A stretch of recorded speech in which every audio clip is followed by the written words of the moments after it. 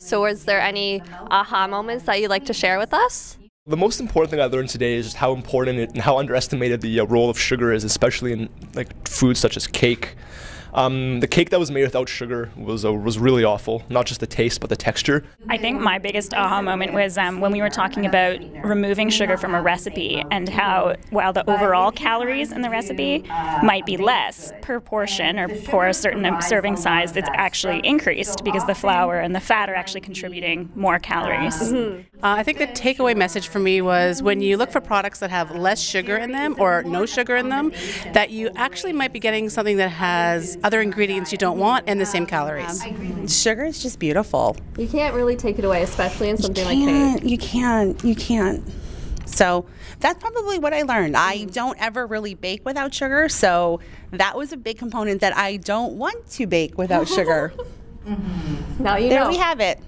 The more you know, friends, the more you know. And so learning about the differences between the moisture content in brown and white sugar and how that affects the softness of things like cookies, I think it's going to go a long way into helping me make my own recipes when you know kind of what the bases are to start with. Differentiating between brown sugar and white sugar, and how brown sugar, because of the molasses component of it, lets off a little extra moisture. So when you really want a crunchy cookie, you're better to cook with white sugar, and where you want a softer cookie, use brown sugar.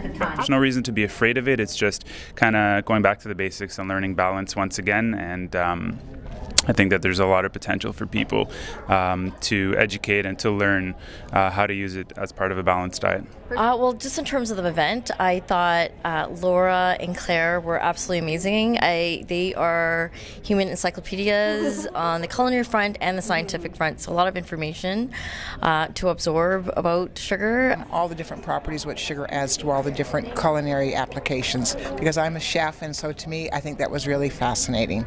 Well, I don't usually make ice cream, so I was really surprised that sugar reduced the temperature and affected the texture of it. So now I'm going to try some ice cream. For me, I think it was the percentage of the amount of sugar that Canadians consume. I thought from all the papers and news reports that you hear all the time that sugar is this big demon in everyone's, I guess, overconsumption, that to hear that we only consume 11%. That was surprising to me, or at least our diet is only comprised of 11% sugar.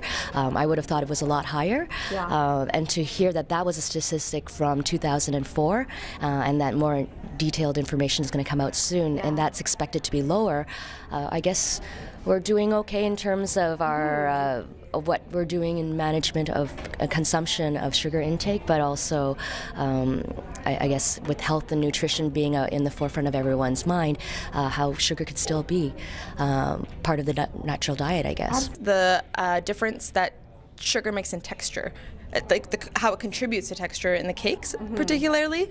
Like I tasted them a few times because that's what I do, and I really noticed a big difference in the moisture, the height of the cake, and the flavor, of course. Well, I'd rather have a tiny amount of something with real sugar that's delicious than have something that's filled with chemicals and additives that are trying to mimic sugar, because then, and have a big portion of it, because then you're just upping your chemical intake. I'd just rather have the real thing.